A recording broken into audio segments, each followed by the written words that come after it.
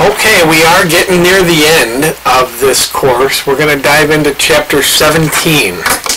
Okay, yes, we're skipping a lot of chapters, but that's okay. If you go on to take Math 115, you'll cover a lot of that stuff, or there's some other options maybe for your next best move. But either way you slice it, there's lots of other good stuff we're skipping in our textbook, and there's only so much we can do in one course. Chapter 17 is all about geometry-related stuff. And actually, the very first section of 17 we're also skipping. It's about lines and angles. Critically important if you're ever going to go into trigonometry or engineering or anything like that. There's a lot more math in your future if that's the case, but the only geometry we're really going to cover is kind of familiar territory to us. We're going to go back and look at some geometric shapes, talk about perimeters, areas, circumference, volume, and some basic stuff that we've really already done to some extent. We're just going to go a little bit more into it. Okay, so I want to start on section 17-2, and that's page... what is that? 718. Wow, it's like we made a lot of progress. All right, some familiar shapes. Okay, let me pull the book over. Okay, parallelogram, rectangle, square, rhombus, trapezoid, and triangle. Now, if this were, regular class, when it comes time for the exam, the square, the rectangle, and the triangle are of course, our most familiar shapes, and I would expect you to know formulas for perimeter and area of those shapes, and you probably already know it. But we'll look at formulas for all of them. But as far as if this were regular class again, I would expect you to memorize these three, and I would give you the other ones as needed. Okay, but again, with this goofy work-from-home format, it's all bets are off on some of this stuff. But there's all the formulas. Okay, on page 719, they're all there, and I'll write them down as we need them. Okay, but for all those basic shapes, there we go.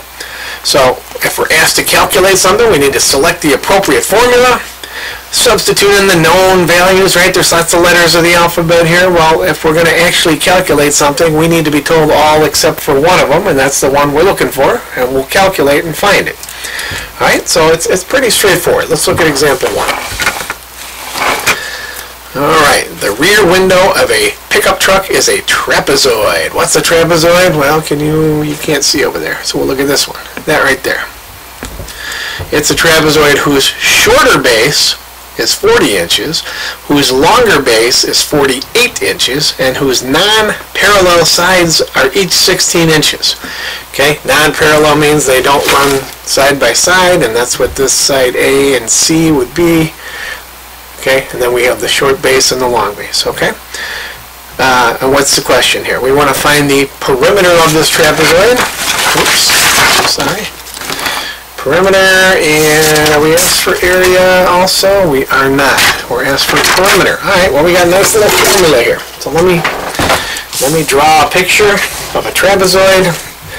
My artwork is, Da Vinci doesn't have to worry about his job with me here. I'll tell you that. All right, there's my trapezoid. So I've got A and C just to match the exact nomenclature they use, the exact symbols. I want to be consistent here. P for perimeter. Now they put a little subscript here of trapezoid. I'll just say trap. Okay. Is what? Well, we're going to add all the sides all the way around. So I'll just follow the same order. B1 plus B2 plus A plus C. Okay. So there we go. We know that. Well, what are we told? We got to read into the story a little bit. We're told the shorter base is 40, okay, so B1 is 40. And again, what unit are we talking? Inches. The units must be consistent. If somebody tried to trick us and then give us a unit in feet or in meters or something else, we'd have to convert and be consistent. The longer base is 48. In this case, I don't think that's going to happen. So inches and inches looks good. And then the sides are, they're both the same. Non-parallel sides are each 16 inches. So my drawing isn't exactly to scale, but whatever, that's fine. Okay, so there we go, piece of cake. Perimeter.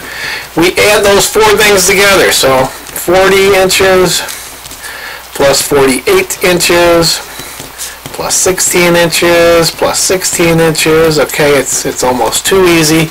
Okay, crunch those numbers together, add those four numbers together, and what do we get? We get 120 inches. Okay, what do we mean by perimeter? We mean the distance all the way around. So if I measure it all the way around, it would measure 120. Okay, straightforward. Really not that tough. All right.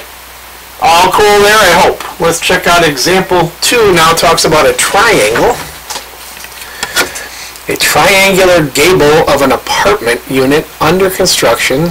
The triangular gables of an apartment unit under construction are outlined in contrasting trim. If each gable is 32 feet wide and 18 feet on each side, how many feet of contrasting wood trim are needed for each gable? Disregard the overlap at the corners. Okay, so it's what we call an isosceles triangle, right over here on the margin. The two sides are the same length, and then we have a base side. So let me draw that.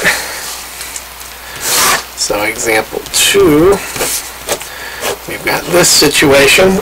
Those two sides are 18 feet. And then 32 feet.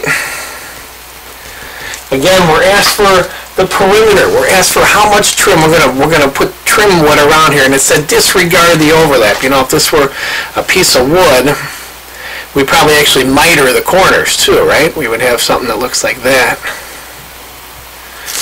How can I get this and not screw it up? Come on now. Can I do it? Can I do it? I'll screw up something.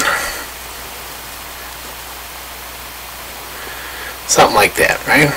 So there's a little bit of overlap depending on how you do these. Okay, so we're asked to disregard that. We're asked to just figure out the distance around. Okay, so 18 feet, 18 feet, 32 feet.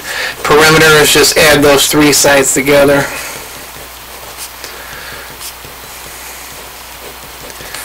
Okay, all the dimensions are in feet, which they're all the same, so that's good. 68 feet. There we go. All right. Basic shapes. The formulas are established for how to calculate these perimeters and areas. We just have to know how to use them, okay? All right, example 3 now. Well, it's not a completely familiar shape, but you can tell, I forgot to turn my dumb phone down again, sorry. You can tell that there's shapes in there, right? I mean, that's like an L-looking shape, but you can picture that how we could turn that into a couple of rectangles quite easily. Okay, and that's how we're going to figure this out. All right, so let's look at the shape in example 3.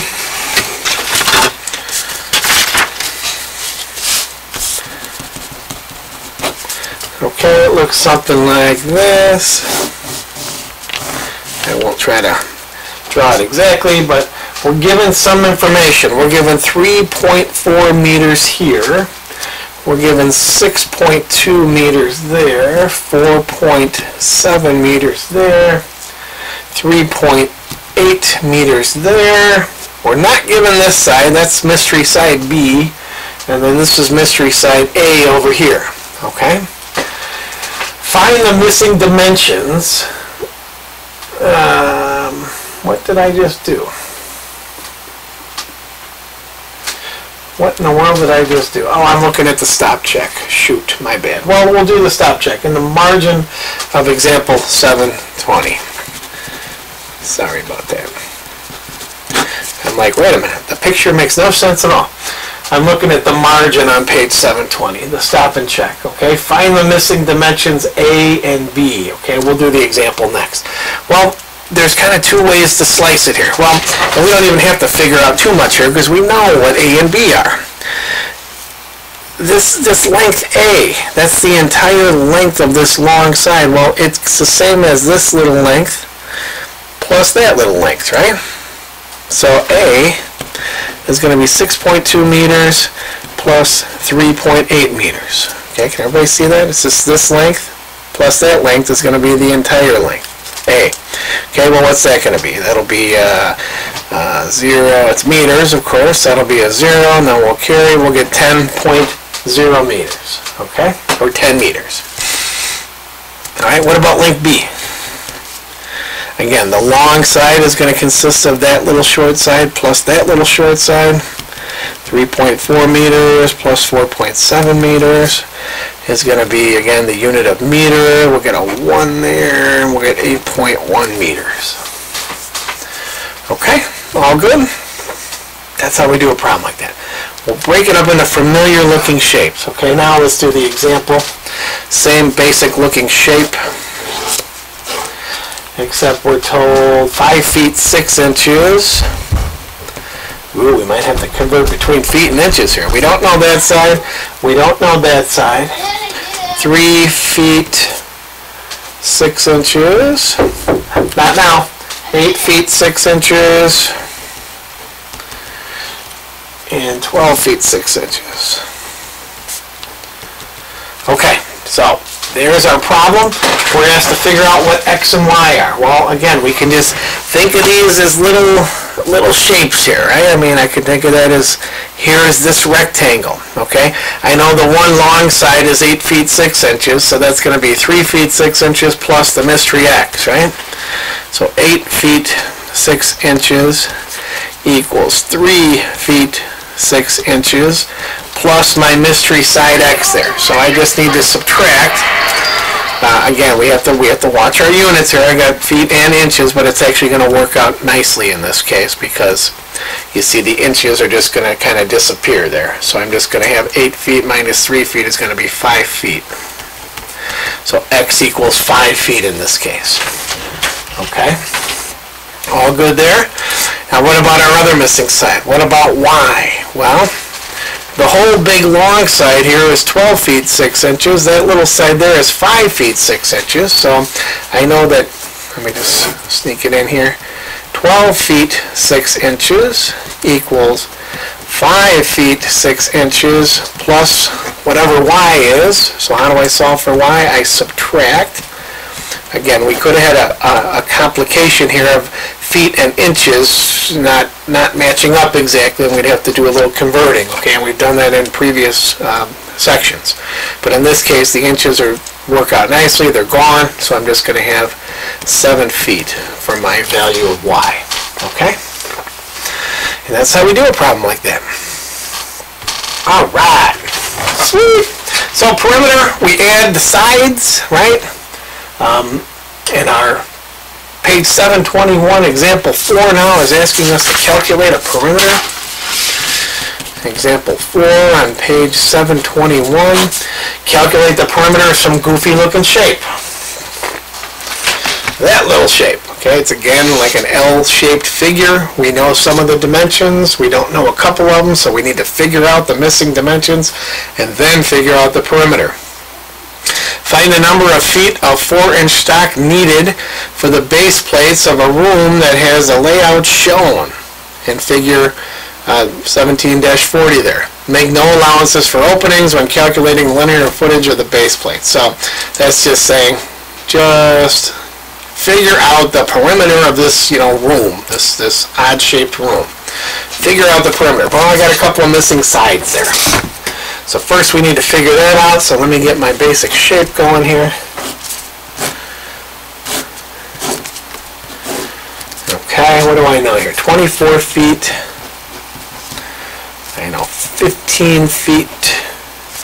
Mystery length Y, mystery length X.